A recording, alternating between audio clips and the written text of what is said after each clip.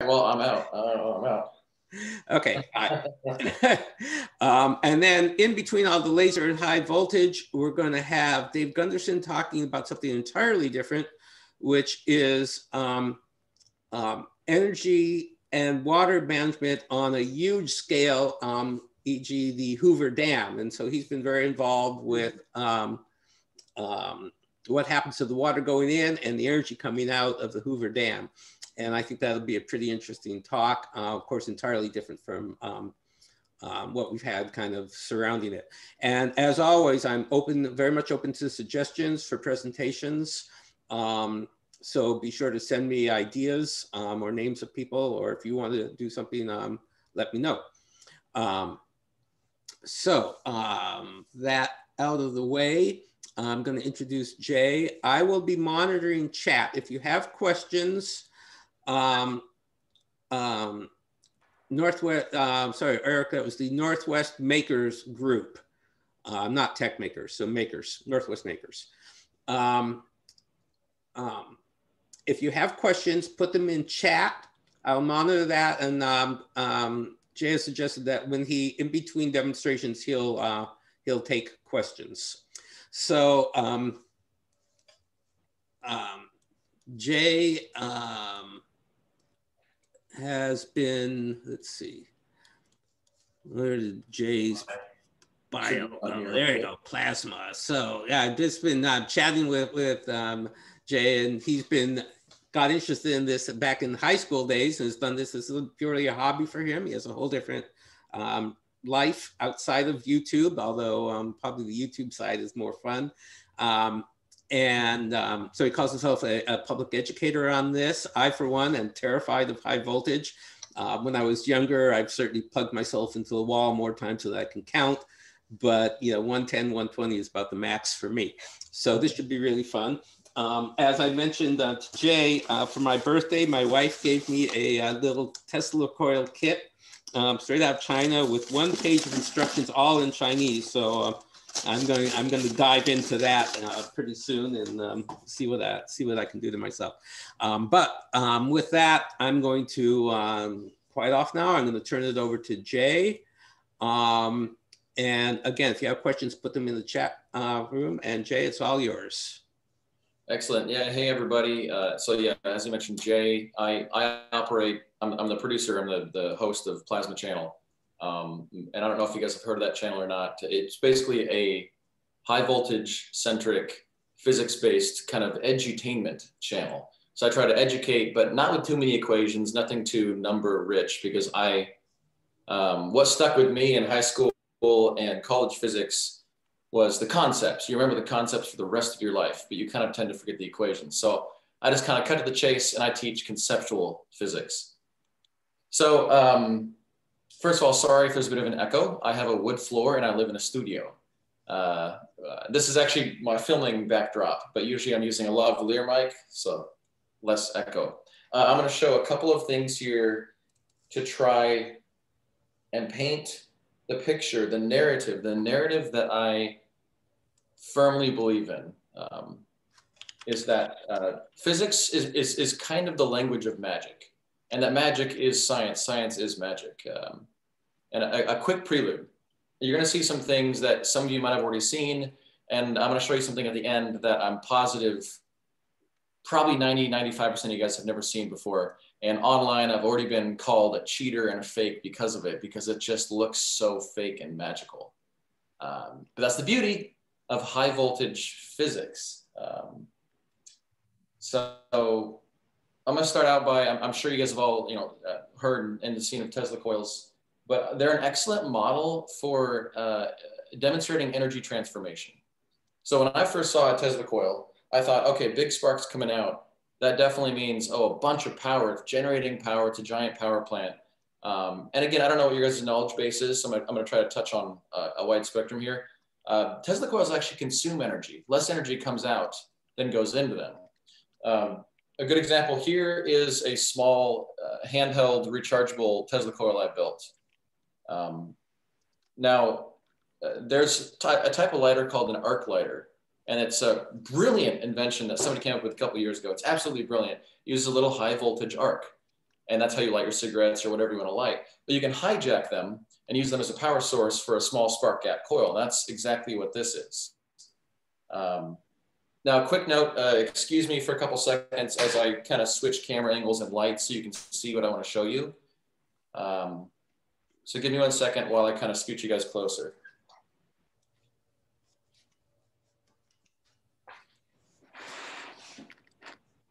And I'll be turning out the lights for a second here.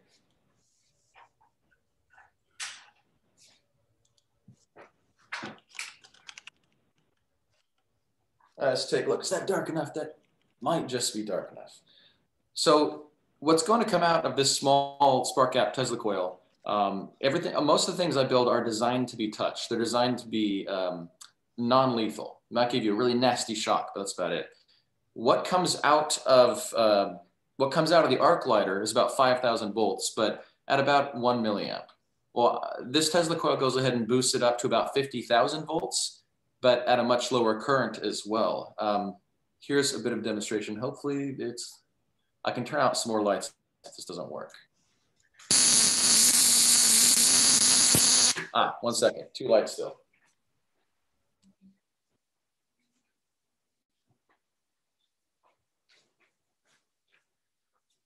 That ought to do the trick a little bit more. You can't see anything.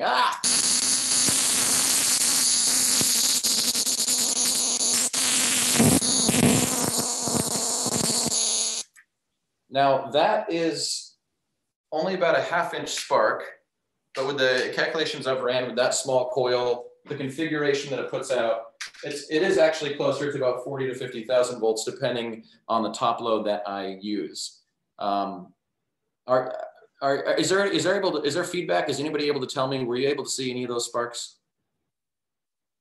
Yes, absolutely. Jay, looked great. Sounded great. Excellent. Okay, also, there's a question in chat. Is there any concern about that metal chain you're wearing? Not a metal chain. You talking about the necklace? That is a hippie fish hook from Maui.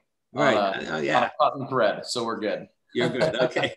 If that was a gold chain around your neck, would that? Wonderful question. Whoever asked that wonderful question, and with it is going to come a small story. I swear it'll be fast. For my senior project in high school, I built this Tesla coil. It's about a 400 watt Tesla coil, stands about 3 feet tall. Anyways, I bring it into the room, and especially because it was the era, it was 2006. Hoop earrings were definitely all the rage for the ladies. Big, big hoop earrings. Well, everybody's curious about this big Tesla coil, and I get ready to turn it on, and I'd give them just a split-second burst of power, and about half-meter-long sparks come out. I tell them, by the way, before I turn this on full power, I gotta let you guys know, any closed loops of metal in the vicinity could potentially heat up, and if there's a gap in the loop, if there's a small gap in the loop, it'll spark between. And I looked at all the ladies, and I said, I pinched their ears. I was like, that means you guys. And after I turned it on for a split second to show them what this big Tesla coil was, they all rushed, took their earrings off really fast, and they threw them down, and then I cranked it up to full power. So to answer the question, yes, if this was a metal necklace, it actually wouldn't do too much because this is a very low power coil. This is 5 to 10 watts. But larger coils, if this was a metal necklace and say the necklace had a kink in it and there was a broken part of the metal, but it was held together still somehow, then that metal would spark between the 2 ends of the broken chain. If it's a non-broken chain, it actually won't do too much unless you get to really high power levels with a Tesla coil. Then it induces a pretty big current in the chain, and it'll most likely just heat up. It actually wouldn't shock you. Otherwise, for lower powers, it needs to be kind of a break in the chain with a small gap, and then a spark will jump between the gap. So this is a small model. I have other ones to show you here as well. This is one of the smallest coils I've produced, about 5 to 10 watts tops. A couple of reasons why it's safe to touch. So that high-pitched noise you hear, when it comes to Tesla coils, the noise you hear is a certain frequency. That frequency is dictated by how many sparks per second happen out of the top load. Modern Tesla coils, solid-state Tesla coils, you can audio modulate that using very complex circuitry to produce music. I'm sure some of you have heard of perhaps audio modulated Tesla coils. So first of all, the pulse rate of this is actually, it's a very fast, very short pulse rate. And while there is a fair amount of current in each single spark, the pulse duration and the time at which my body experiences the current is extremely short. Coupled with, there is still some skin effect that takes place. So some of the electricity travels around the outside of the body when you touch a small powered Tesla coil like this. If you guys know what a skin effect is, it's this miraculous ability of high frequency electricity to travel on the outside of a conductor, as opposed to 60 hertz or 50 hertz if you're in Europe. That'll mostly travel through the entire conductor, a little bit on the outside, but the higher the frequency you go, the more the electrons travel on the outside of a conductor. So when you get shocked by a very high frequency Tesla coil like this, very high frequency, I think this is, if I remember right, I want to say 1.2 megahertz. That travels on the outside of the skin and it's safe. So you got short pulse duration makes it safe, low power makes it safe, and also the skin effect. Now jumping it up to a little bit more power here, still quite safe to touch, is another battery powered coil I have here. Let me move the camera real fast.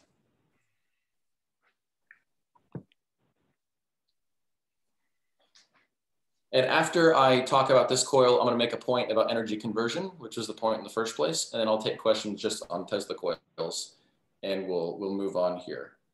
Now this is designed to run off about 15 volts. You can also run it off of one 9-volt battery. And I will need to turn the power out for this. This is also a classic spark gap Tesla coil, not a modern solid state one. I'm very partial to spark gap coils because they are darn near impossible to break. You can't break a spark gap because it's just a gap of air. So I love them, they're resilient. So what this is, it takes 15 volts in the base. Yeah, hard to see. It takes about 15 volts in the base. It goes through a flyback circuit that boosts it up to about 10,000 volts. That charges up capacitor, dumps it into a variable spark gap through the primary coil, and then it resonates between the primary coil and the secondary coil here. This will produce a bit more voltage. Running it with a 9-volt battery is at about 1/3 power, but I figure in the dark it should suffice. So keep in mind what you're about to see. Power to the 9-volt, and what's going to come out is drastically more than that. Still nothing crazy, you know. Keep in mind it's a 9-volt, but the output's still pretty cool. So 1 second here. And like I said, I have a point to all of this. After I'm done with this, I'll talk about energy conversion.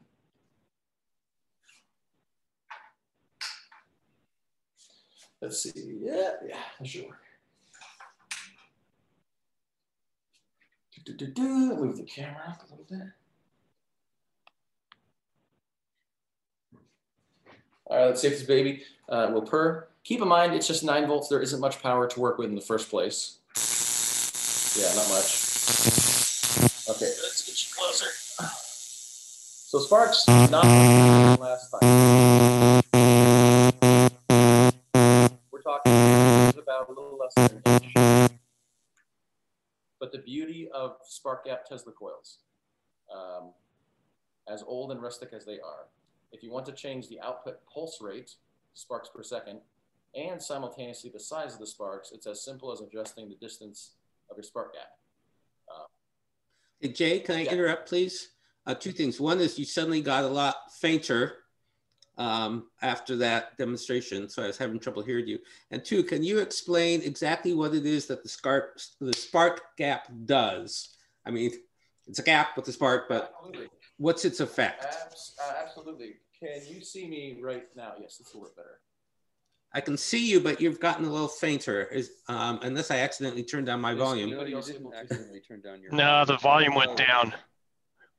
It's automatic volume. Maybe you had, you might have an automatic gain control that when it heard that loud buzz, turned itself down. It's still down right now. Yeah. I've never had that. And I've even shocked my own computer before. I mean, I've never had that problem. Yeah, you're a bit faint. How quiet am I? Well, I can hear you. You're just quieter than you were before. Oh, You're about 30 Yeah. dB down from previous. How much down am I? About 30 dB. 30 decibels. 30 dB down. That's a big difference. Why is that? Yeah, it is a big Massive difference. Can you run the Check spark your gap in microphone reverse? Settings. You may well be All right, Eric. automated automatic volume control, and there's probably a checkbox that you need to uncheck and then manually adjust the gain. Okay. Yeah. Let me go to audio settings. Okay. Oh yeah. That is very low. It's very low volume.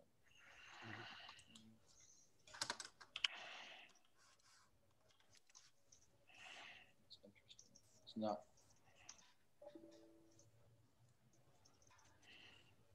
One second. Yeah, no problem.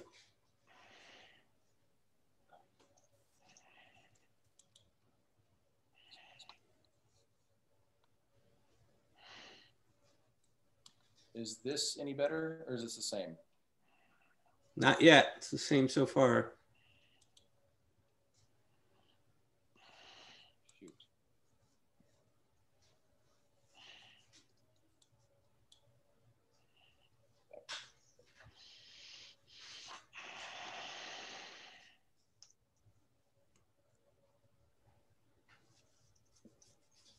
For some reason, it's not allowing me to increase my input volume. Is that a Zoom control or your computer control? This is a Zoom control right now. Yeah, get out of, go off to the computer control, aside from the Zoom. Are you on Windows? I'm on Apple. So let Apple, me Mac. So yeah, just adjust the volume. I don't know. Yeah, you can click on the speaker in the very top bar of Mac OS. Yeah. And that will allow you to bring up the system. Is this better? Oh, there you go. Yeah. Excellent. So what I'm wondering, it was actually a computer issue, not a Zoom issue. Yeah. I'm wondering what happened is I'm about 1.5 feet away from the computer.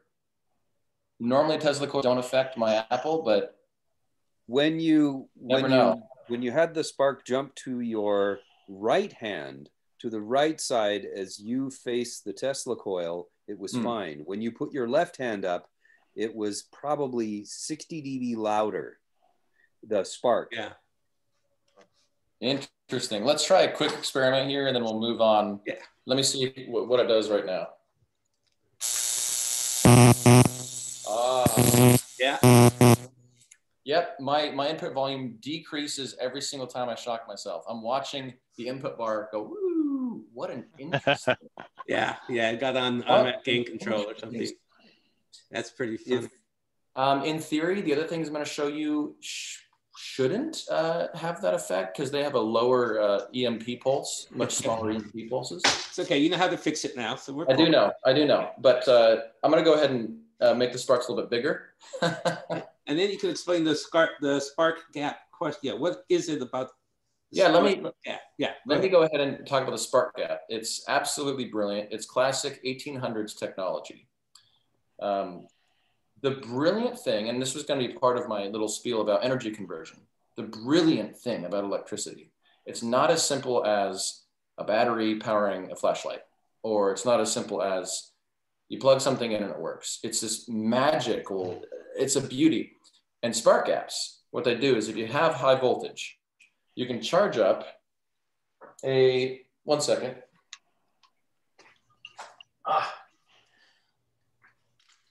You can charge up a really big capacitor, right? A capacitor is basically a battery that operates differently, but you can charge it at a certain rate and you can discharge it in a split second.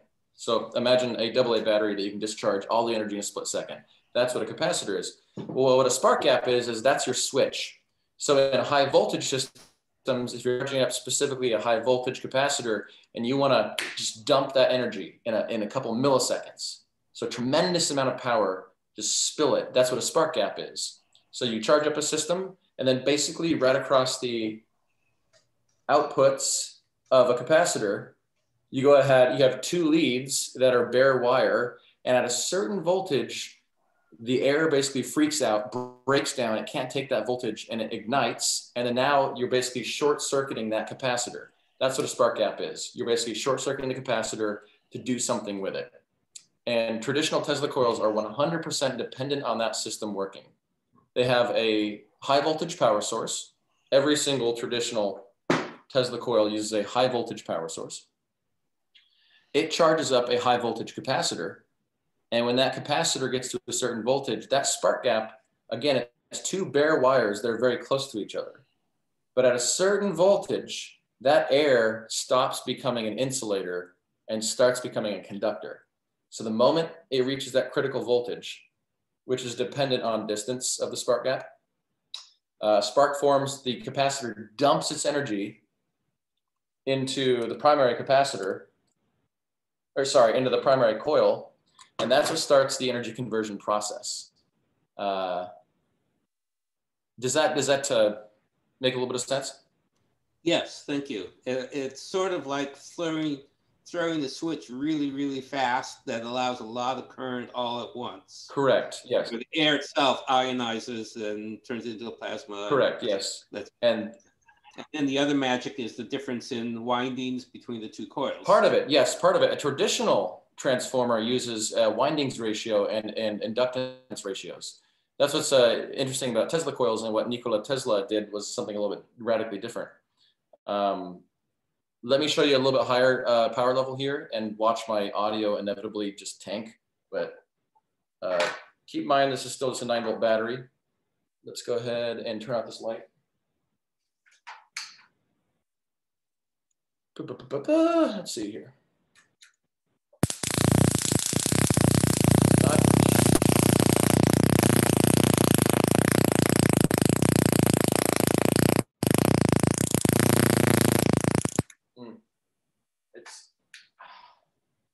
It is a bit hard to see. We can see it, we can hear it.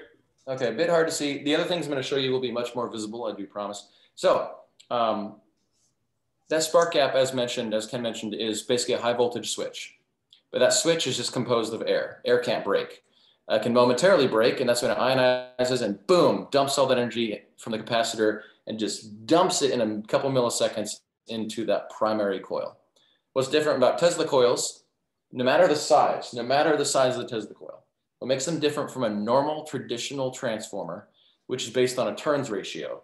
5 turns in, 50 turns out, it means you have 10 times the voltage going out. Tesla coils also rely on capacitance, a ratio of inductance and capacitance in the primary circuit and a ratio to inductance and capacitance in the secondary circuit. You can tweak those two variables and you can get voltage boost tremendously higher. So again, it's a little bit more complicated. So the energy conversion, the point I wanted to make is what's coming out of this little 9-volt battery. This is a higher current one. It can actually output about an amp at 8.4 volts. It's a lithium ion version. So 8.4 volts, 1 amp. So we're talking 8.4 watts of power. That's it. Very low power. But what goes in is 8.4 volts, and at full voltage, this outputs about 100,000 volts. So the point of the energy conversion is that power has been boosted by about 12,000 times. Sorry, the voltage has been boosted by 12,000 times, but the power is actually not higher. It's technically less because you've wasted a bunch of energy in the process, and each spark lasts for just a couple milliseconds, which again is why it's safe to touch, and also why it's actually a lot of current in each spark, but it's just a couple milliseconds. So it's the same concept as a capacitor. You store up a bunch of energy and then you can release it in just a split second. And that's kind of what a Tesla coil does. Each big spark you see is just a bunch of energy that's been stored up and released in a split second, but it does it over and over very fast. So even when you see a big Tesla coil with giant sparks, if you take a high-speed camera and you slow it down, it's composed of individual pulses that makes up the big spark. Each pulse is just the capacitor dumping its energy every time. Boom, boom, boom, boom, boom. Let me pause for a second. No doubt I've confused a couple of you on that one. Any questions? How fast would it drain that 9-volt battery?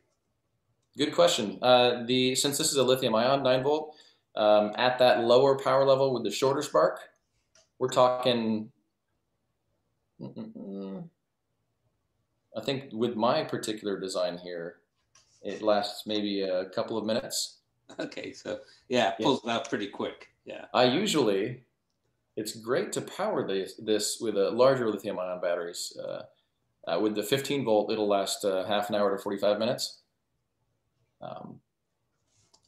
Okay, other people, anyone else, feel free to unmute yourself and ask questions, you know, when Jay pauses like this, or ask questions in chat, and I'll send them off to Jay. Is that that particular test coil, is that of your own design, or do you, you know, because you said there's these variables, you know, on presumably how much capacitance, the number of windings, how big they are and stuff. And so are there equations that you plug in, or do you do this? There are. I can't cite each equation by heart, but it's, again, conceptual science. That's my specialty. And the beauty is, yeah, how a Tesla coil boosts its voltage is the primary circuit, which is that there's two circuits at play. The primary circuit is that primary coil and that primary capacitor. They form one circuit. The secondary circuit is the secondary coil and technically the secondary capacitor, which is going to be your top load and an invisible connection kind of down to the earth. So the way it boosts its voltage is brilliant, brilliant, brilliant. Primary circuit has very low inductance, but very high capacitance. But then the secondary is flipped. Very high inductance, really low capacitance. So when you trade one element for the other, in that situation, it drastically boosts the voltage through a concept called resonance. No doubt a couple of you have probably heard of electrical resonance before. But yeah, so those are two examples. Apologies if it was a little hard to see the sparks of low-powered, battery-powered Tesla coils. I'm going to show you an example of one that is technically a small solid-state Tesla coil, kind of on the fence being an actual Tesla coil. It's called a Slayer exciter circuit. It's another one that I've designed. This one is completely silent, and I'm curious if it's going to mess with my audio. We'll find out.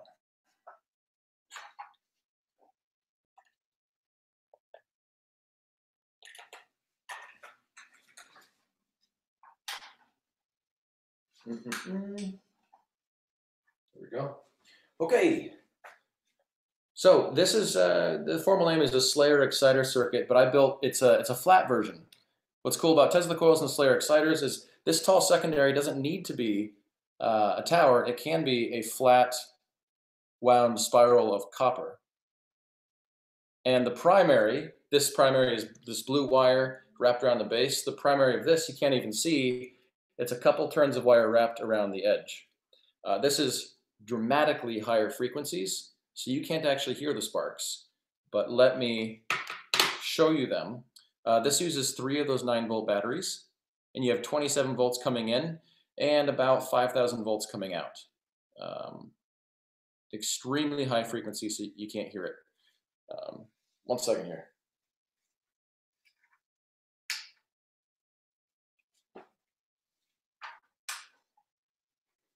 Let's see what it does to my computer.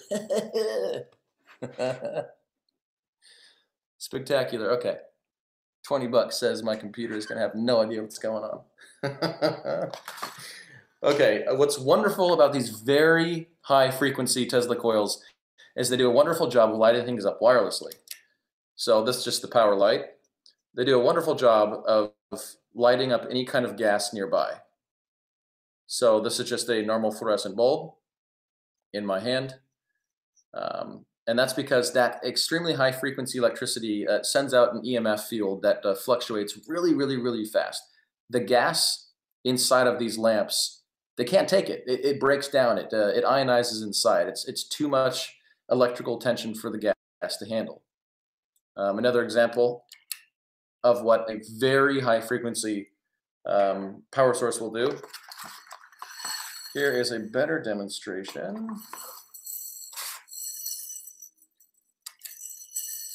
Now this is pretty cool. This one is a tube full of krypton. Let's see, I don't know. Can you see the individual strand of light? Can make out something. Maybe a little too bright. There are, looks like little bubbles and being connected by a lightning bolt. Yeah, that's essentially, it's little glass beads and the arc is traveling between them. But, so again, what's happening when you can do the same thing. Let me turn on the lights.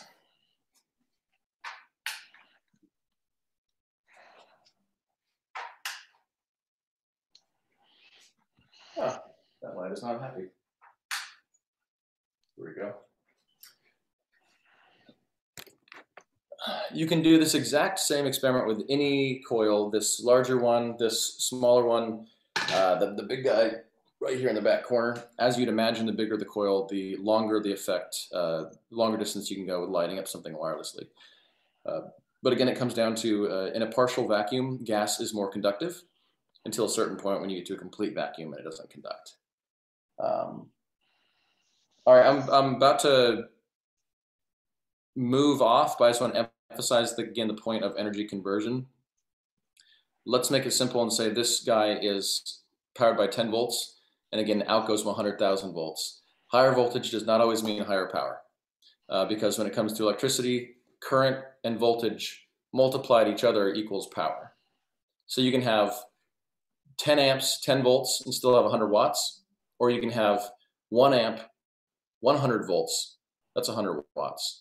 Or you could have 100 amps at 1 volt, and that is still 100 watts. So that's the beauty of transformers, is, as the name suggests, they just transform the energy to do what you want with it, but it's the same amount of power in and out. But since we live in a perfect world, there's energy loss. Technically, Tesla coils put out less energy because there's energy loss through heat and vibration. So I got two. We have a question that came in here, Jay. Yes, absolutely. Are there plans available for building these coils? I happen to know there are, but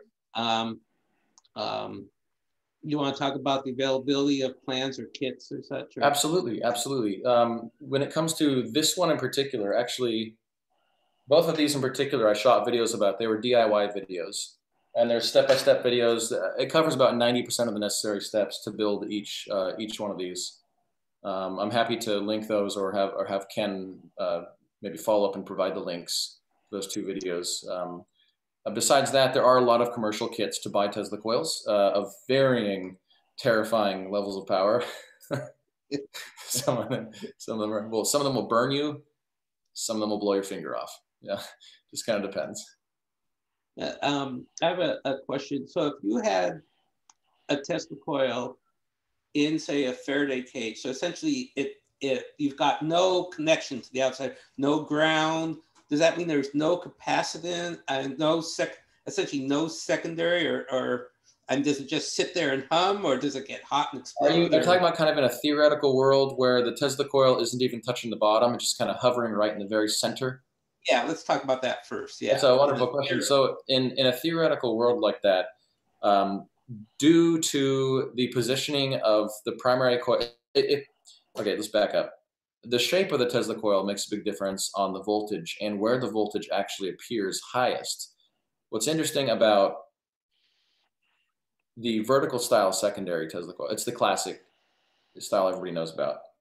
As you go up away from the base, the voltage increases, and actually live time. You could say it's 5,000 volts here, 15 here, 30, 45. So where you actually place the secondary coil and where the electrical ground is makes a big difference to what the voltage is out here. So if you don't have a ground, if you're in theory floating in the middle of a hypothetical Faraday cage where you're not touching any part of it, you would still have a higher voltage coming out of the top. But since you have no ground, the ground, so to speak, which on this guy is a counterpoise, conductive metal on the bottom. A counterpoise is kind of a cheat of where you don't have to use an electrical ground. There'd be sparks coming out of the base and sparks coming out of the top in this theoretical Faraday cage. And then outside the cage, there'd be very, very little, if any, electromagnetic interference because it's a Faraday cage. So I'm not sure if that answered the question or not. Yeah, I think so. I continue, please. Yes. Yes, yes, absolutely. All right, the next two things I'm going to show you. One of them, I'm going to turn up the lights. It'll be a lot more visible. It is a new toy of mine that we've all seen plasma globes. This guy is a beast. It's a big one. It's 15 inches across. It's the biggest one I've ever seen. And I think it's an excellent demonstration of some pretty wacky, really complex physics. So I'm going to show you that, and then I'll end with something that the lights need to be fully on to see. So that'll be much easier to see. So I gotta scoot you guys back to see this.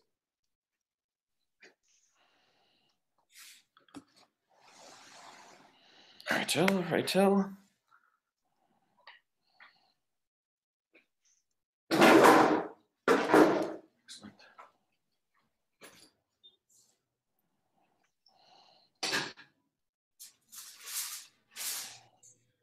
All right, so this is like my new favorite toy. It's a multicolored. I need to move the camera up still. It's just so big, it's hard to get on camera. Perfect. Okay, before we begin, does anybody know why certain plasma globes have different colors inside of them? Different gases. Different gases, excellent. Does anybody know any other reasons why there'd be different colors as well? It's the band gap. The band gap in the gas transition between the electron positions that are available. Perfect. Yeah, exactly. And then on the grand scale as well, I actually shot a video about this recently. Turns out it is a tremendous amount of variables. Even the pressure, the partial pressure of each gas inside of the globe, because there's a combination of gases. The individual partial pressures will also determine the color, as well as the amount of energy actually flowing through each streamer. So what I'm about to show you is, I think, one of the most beautiful demonstrations of a myriad of variables that come together to make a display. So let me show you this really fast and I'll talk about it.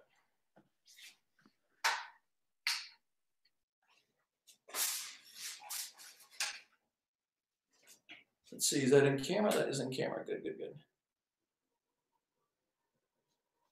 Looks a little dim on my camera, but it still looks cool to me. Do you guys see three colors or just two? I'm seeing green and purple. Okay. And maybe a little white. A little hard to see, I guess. There's technically, yeah, you got green streamers, you've got high current blue streamers, and then I guess the camera's having problems picking up. The tips are a bright red. Little hard to see. And what you're seeing here, so when you touch a plasma globe, whether it's a small globe or a large globe like this, they're all the same when it comes to the science, which is we really take them for granted. We go, oh, it's a party trick, it's a real party ball, cool. They're actually very, very interesting. They are a solid state. They're a solid state Tesla coil, a modern solid state Tesla coil. Come on, light, there we go.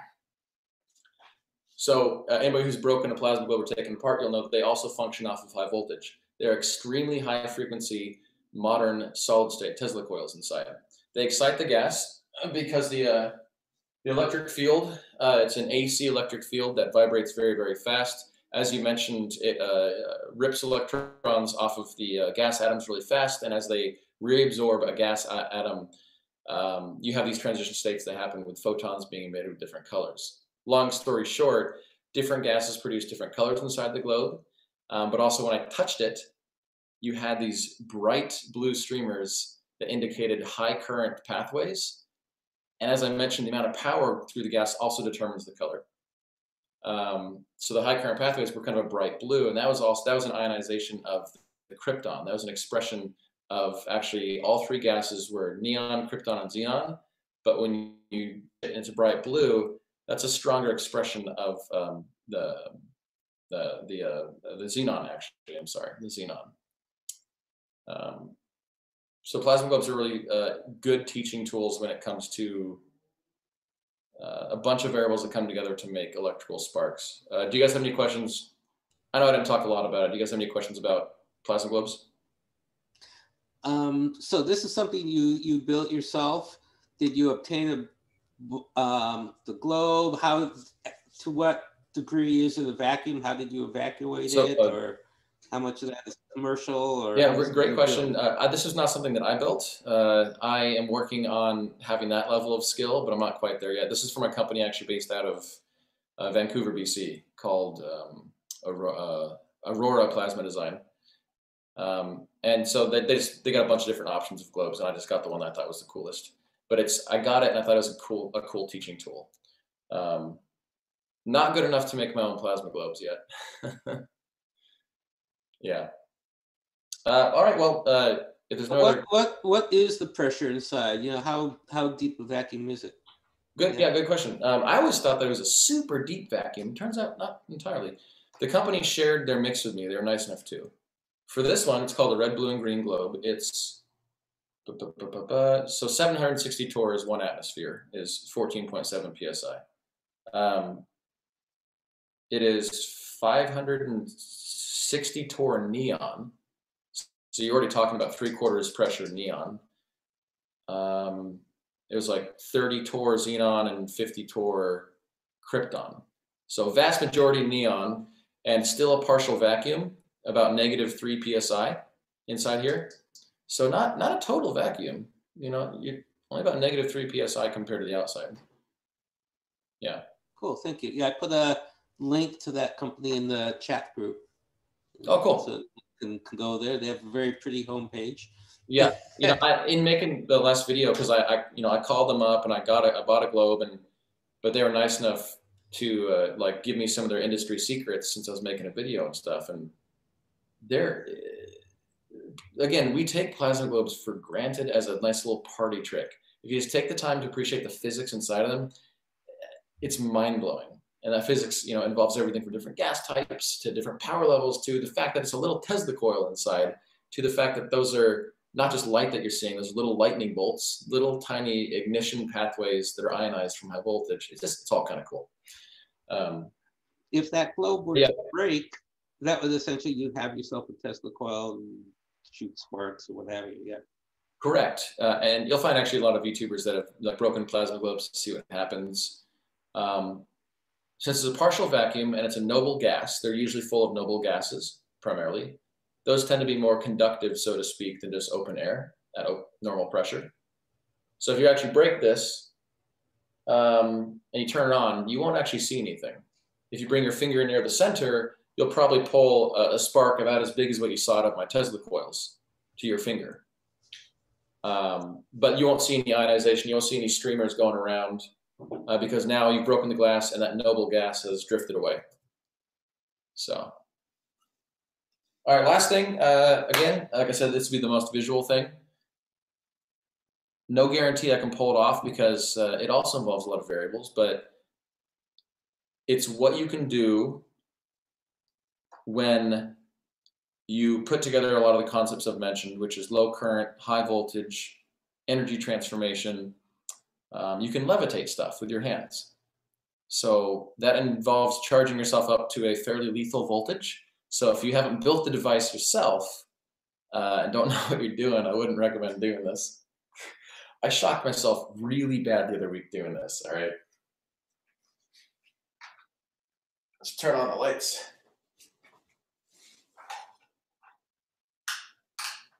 Let's see, this is a bit brighter. Yes, excellent. Okay, I'm gonna bring you guys in closer. Has anybody heard of a voltage multiplier by chance? Yes. Okay. Yeah. Can anybody tell me the difference between a voltage multiplier and a Marx generator in terms of the output? That's a good question. I want to know what a Marx generator is. I don't know what that is. Okay. Yeah. And again, there's a point to me asking this.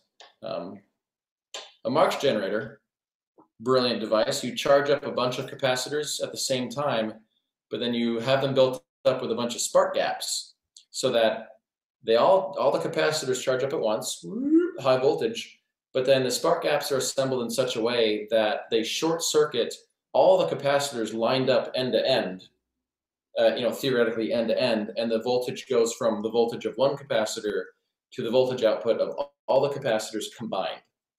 Since it's a spark gap, Marx generators are pulse-based. Boom, boom, one giant high energy pulse of energy, and then it recharges. And that's what's usually used for like lightning testing on airplanes and insulation testing for power lines. They'll have industrial 3-story sized Marx generators, kind of thing that if you get shocked by it, it'll blow your arm off. It's high power. But the difference between that, and this is a voltage multiplier, instead of spark gaps, same thing used in Tesla coils, these use diodes. So the diodes are on the back right here. Kind of hard to see with the light. There we go. These are diodes assembled in a certain way that charge up these capacitors. So you feed it an AC power source, and the difference between a Marx generator and a voltage multiplier is while the Marx generator does these pulses out, pulse, pulse, pulse, and it's pulse dependent. It either pulses or it doesn't. This puts out a constant high voltage power source. It gets a little more complicated than that, but basically this allows you to have a constant high voltage out, which is why I'm going to use it for this. I'm going to charge my body up to about 100,000 volts, and I'm going to step on an insulated plate that I have on some plexiglass on the ground, insulated from the earth. And then I'm going to attach one high voltage output to this base and use it to levitate a little piece of foil kind of with my hands. So I'll do it, and then I'll talk a little bit about the science behind it, and then I'll take questions on what hopefully I'm able to pull off. One question came in while we're talking about the voltage multipliers. Yeah. Buck boost. What's that? Something called a buck boost. B-U-C-K. Oh, a buck boost converter? Yeah. So yeah. Admittedly, the boost converters and buck boost converters, I'm not phenomenally versed in.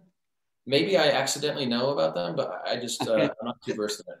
I think they're more or less the same thing, but instead of using diodes, maybe they use FETs. Okay. Oh, okay. That could be the case. I've had some friends down in Austin try to get me into boost converters, and I've just never, admittedly, I've never understood boost converters too well. You can't get it all. Okay. All right. Yeah. Good question. All right. Give me a second to set this up. There's about a 50% chance you will see me shock myself, but I've, again, designed this to not actually hurt me if that happens. So the output on this is the high voltage out is here. The electrical ground is down here. So you're going to see me attach a wire to the top. That's going to go to the plate that I stand on. And then I'm going to attach the high voltage return to the ground down here, which attaches to the metal plate. And it all makes sense in a second.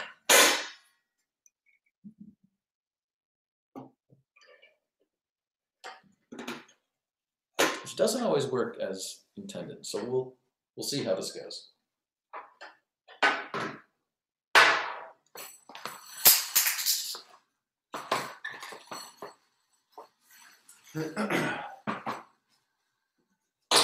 All right, let's take our first piece of foil. I'll move you guys in closer so you can see as well.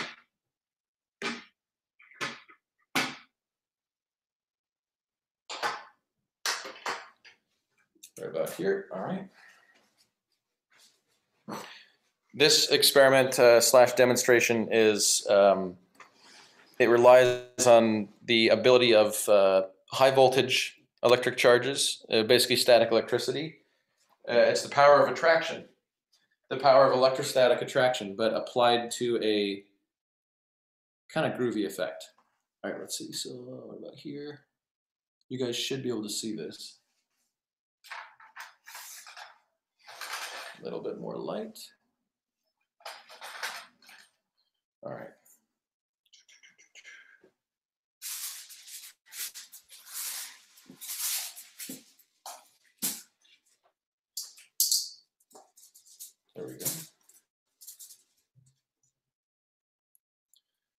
Right, so at this point, it's an open circuit. When I turn this on, it's an open circuit from me stepping on this conductive plate. I'm attached to this, which puts out about 100,000 volts. And if I get too close to this, it's going to discharge through my body. But I've done this enough to kind of figure out what distance to be away to make this work. Might take a couple attempts, but when it works, it's groovy.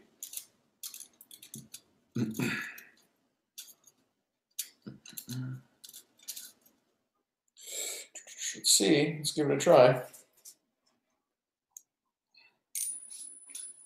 Well, it repelled itself.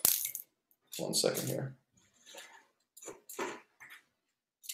This is also a video that I shot as well about electrostatic levitation.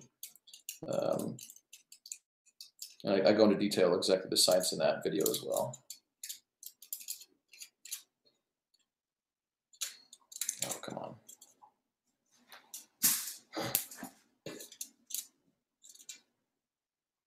See if it works.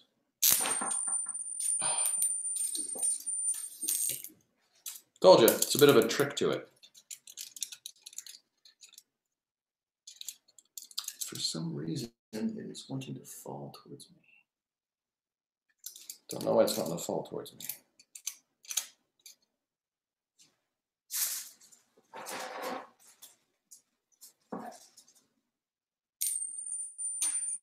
Let's do this the old-fashioned way.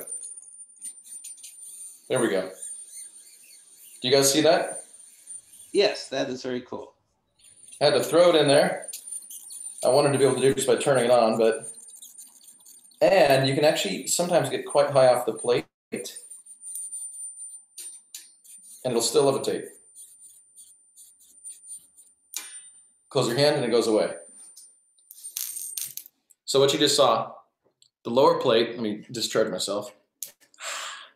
Lower plate is a relative 0 volts. The plate that I stepped on and shocked myself multiple times with, approximately 100 kilovolts. So I'm on that plate, so I'm charged 100 kilovolts. 100 kilovolts and negative, actually. Negative, and the ground is a technical 0. This shape right here is specific. Let's see if you guys can see that. Right, round top, flat bottom, sharp edges. One of the brilliant things about high voltage is it likes to jump off of sharp points. It causes ionic wind at sharp points because the electric field gradient is really, really high. That causes an ionization of the air, even if you can't quite see it. Maybe it's too bright. There's still an ionization happening. And ionic wind shoots out of those corners. That provides thrust upwards. So how do we get this charged in the first place? My body's charged to a negative 100 kilovolts. And when it gets within proximity of my hand, the electrons in the foil are influenced by the abundance of electrons in my hand. That forces the electrons down and away. Technically, it absorbs electrons from the top air, but then shoots them out through the corners with ionic wind, and it gets thrust. So then in theory, you'd be like, well, why doesn't it just shoot up to your hand and stick there? Well, that's the beauty of the sharp corners. When it gets too close to your hand, it has a really, really strong influence on the foil, and it shoots off even more electrons out of the edges, and it actually loses its charge, and it falls back down. And when it falls back down towards the ground, it doesn't have that same capacity to lose that charge. And just by being near your hand, it kind of builds up the charge again, gets too close, oh, drains its charge, gets too close, drains its charge. So it's called quasi-stable levitation. It's levitating an object quasi-stably using electrostatic forces. Do you have any questions about what I just showed here? So is this really different from just the static electricity? You know, you shuffle across the carpet, you hold your hand over your hair, the hair stands up straight. That's just a detractive force. But this Correct. is actually literally shooting ions off. So the interesting thing is, it's the same. It's actually the exact same style of electricity, and it's the exact same science behind it. If you rubbed your feet across a carpet fast enough, and you held a sharp needle like a sewing needle, and you turned out the lights, and you rubbed your feet viciously across the carpet, every once in a while you can see the tip of that needle glow a bright whitish purple, just barely. But you got to have your eyes accustomed to the dark, wait for them to adjust to the dark, and then rub away with your feet. That's because that sharp point is accumulating the electrons. They have a tendency to accumulate at sharp points, and that purple you're seeing is ionized gas because it's creating ionic wind out of the tip of that little needle. So it is the same science happening here, but just instead of rubbing my feet on the carpet, this is my foot rubber. This produces a constant current, high voltage DC. Again, different from the Marx generators that do like the pulses. This is a constant current DC and charges my body up. And this kind of is the same thing as that needle in your hand, except I'm not holding it. It kind of is stuck behind a rock in a hard place. It wants to go to my hand, but then it gets too close to my hand and it loses its charge and it falls back down. But then from distance away from my hand, it kind of gets attracted again over time. So you get quasi-stable levitation. That is very cool. That is very cool. That was a neat demo. It's great. You've been talking for about an hour now. You did some great demos. Let's definitely open this up for questions. Yes. I know I asked plenty of questions, but hopefully some of you out there in Zoom land have questions as well. I will ask Jay for additional links, some of which were in the announcement, but I'll gather some other stuff up. And it usually takes me a couple of days to get the video loaded up, but I'll do that. But anyway, questions, anybody? Other requests for demos? I have a question, waiting for other people. You talked about the solid state Tesla coil. So essentially you're replacing the Tesla gap with a fast switching system? Correct. So power transistors? Correct, yeah. You do a half-bridge rectifier or a series of different MOSFETs depending on your power level. And modern Tesla coils still operate the exact same way relatively as the traditional spark gap kind. You've replaced that spark gap with a modern version of a switch, which is going to be usually a transistor. But there's a lot of really complex control circuitry to both protect that transistor from blowing up and also to make sure that transistor turns on and off at the rate that you want it to. And what is the frequency? You talked about different frequencies. So like the Slayer coil was a higher frequency, but what kind of frequencies are we talking about on, say, that Tesla coil and the Slayer? And I guess I have to clarify, there's depends how you look at it, there's two frequencies at work. The actual electrical resonance frequency, so the frequency at which the electricity, so to speak, bounces up and down in this secondary coil. And there's also then the frequency of sparks coming out. Okay. The frequency of sparks coming out of this is 280 hertz, 280 sparks per second. When I make it the longer sparks, where it drops down to about 120 sparks per second. But the whole time, regardless of the spark size, the resonance of a secondary coil is determined entirely by how much capacitance you have and then the length of the wire, so to speak, and the inductance of the secondary coil. Because of the physical dimensions of the secondary coil and the capacitance attached, that'll dictate the frequency. This one's, I think, 780,000 hertz, 780 kilohertz. This guy, like I said, I believe is 1.2 megahertz. Again, purely dictated by the physicality of the length of wire on the turns and the capacitance on top. Okay, I have a question from the audience. What is the purpose or application of the solid-state Tesla coil, Tesla circuit? Is anyone using these things for anything other than science demonstrations? Great question. We got these things, little party balls right here. It's more or less a solid-state Tesla coil. It's not actually, but it's kind of very close. Because Tesla certainly, he wanted to broadcast power, wirelessly around the world. But are there any practical applications today? Oh, I actually was thinking about this the other week, and there is actually a list of very applicable things solid-state Tesla coils are used for, but at this moment, it honestly escapes me. They tend to be more of a hobbyist. I'm doing it a great disservice by not telling you. I just can't think of it at this moment. The most common use is hobbyist and as physics demonstrations. Many people, including some friends of mine down in Austin, Architect, musical performance groups that perform using musical Tesla coils. Something I want to touch on really fast. I don't know how much more time people have. We have all the time you want. Yeah. People haven't dropped off yet, so that's a good sign. And I'm saying this because you can mention Tesla's ambition to spread power wirelessly. This is what's really, really cool, whether it's a solid state coil or a traditional coil. What's really cool about this. So every single Tesla coil is a radio transmitter.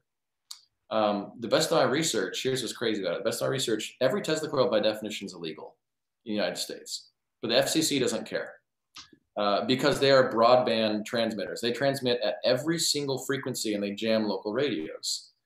I've tried this jams up to about 200 feet away, any radio station that you can go to, because it's a broadband transmitter, which is why they're illegal, because then it transmits over emergency stations too. So that's a weird fact. I don't know if you guys know that. Technically, most Tesla coils are illegal, but the government doesn't care. And two, those radio pulses, the radio transmissions that come out of Tesla coils, and why Nikola Tesla was going to transmit power this way, when you suppress the spark, say I use a top load that's got a wide curvature, so no sparks want to jump off because it's just a really smooth surface, the energy still has to go somewhere. And this is kind of part of the story of the energy conversion. You put energy in, that spark gap has fired in the bottom, the energy has resonated up here 780,000 times a second, it has to go somewhere. So when you don't see a spark on a Tesla coil, invisibly it's emitting essentially radio waves. And so the energy goes into radio waves. When you draw the energy out with a spark, you can do this. You can do this with a radio. Take a small Tesla coil, turn it on, spark it to your finger, and the radio won't pick up too much static from 10, 15 feet away. You take your finger away and no sparks come to your finger, suddenly the radio's jammed. Because the energy has to go somewhere, either into your finger or as radio waves out into space. So the idea, it's kind of it's really cool, like the energy has to go somewhere. So the idea, Tesla's idea is that stuff is just radiating out there, and anyone with an appropriate antenna would just pick it up. Correct. And get enough power to be useful, not just noise on the radio. Correct, yeah, and that's also why we look at the Wardenclyffe Tower. The Wardenclyffe Tower design showed a very large dome over the top, and part of that was to suppress any corona, and was to suppress any spark leakage and loss of energy through sparks into the air. So it's actually kind of cool. That's why the Wardenclyffe Tower had a big ball up top, because he wanted that power to go out not in the form of sparks, but in the forms of wireless energy. Interesting. Yeah. Let's see, Eric says AM radio best 200 to 1,000 kilohertz. I'm quoting Eric Ream. By the way, you two might enjoy each other. Eric works for Seabird in Philomath. And what's the name of the company you work for in Redmond there, Jay?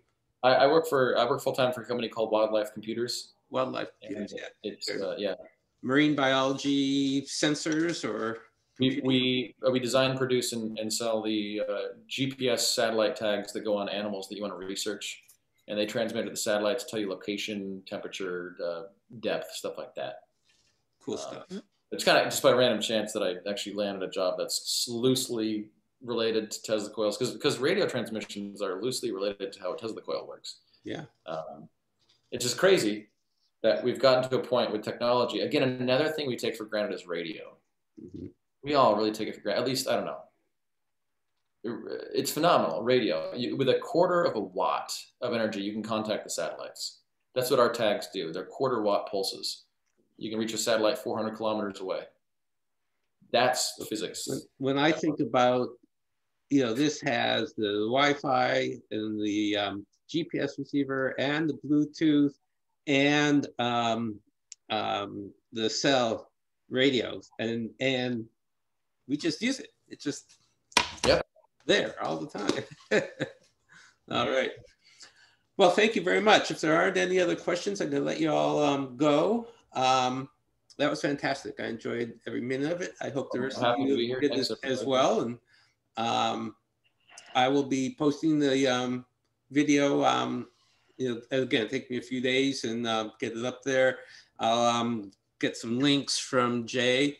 And if any of you have ideas on future presentations or projects that you might want to tackle together in the new North End Makerspace, we'll be talking about that in April. And meanwhile, thank you all very much for attending. I do have one last question. You mentioned low power out. What is the efficiency of the Tesla coils that you have? That's a good question too. Most spark gap Tesla coils are not tremendously efficient. I believe they're relatively the same depending on the size that you make them. I believe a spark gap Tesla coil tends to run about, I want to say it's 60% efficient. Don't quote me directly, but it's not tremendously efficient because a lot of energy goes into the spark gap and then energy goes into the noise. There's just a lot of energy loss in them. I think it's 60% efficiency. Okay. Is it better with the solid state? Very much. Yeah, solid state are much, much more efficient. There's a lot of advantages to them, but the reason why I like spark gap better is, man, is it easy to wreck a modern Tesla coil. Right. Because you can wreck them real easily. So that's why you got to design them right. And I just like spark gaps are good, solid. I like the spark 19th gaps. century technology. Yeah. Yeah. You can't break a spark gap. It's just air. Right. So. Great. Okay. Eric's asking about the URL for the makers group. I'll post that. Thank you very much, everybody. And thank you, Jay. Thank you, everybody. Awesome. I love. Thank you, Jay. Absolutely. Sorry if I rambled off there. I was a little excited, but I'll go ahead and make sure and provide a link to my channel where I probably explain things a little bit more coherently. And there's a video on this and that, and actually these are all from videos, so I'll link those. All right. Okay. Thank you all. Over and out. Have a good evening. Have a good week. Everybody stay safe. Wear your masks. And have a great holiday season. We will meet again on January 11th. Stay tuned for further announcements, and over and out. Have a good night, everybody. Thanks, Jake. Thank you.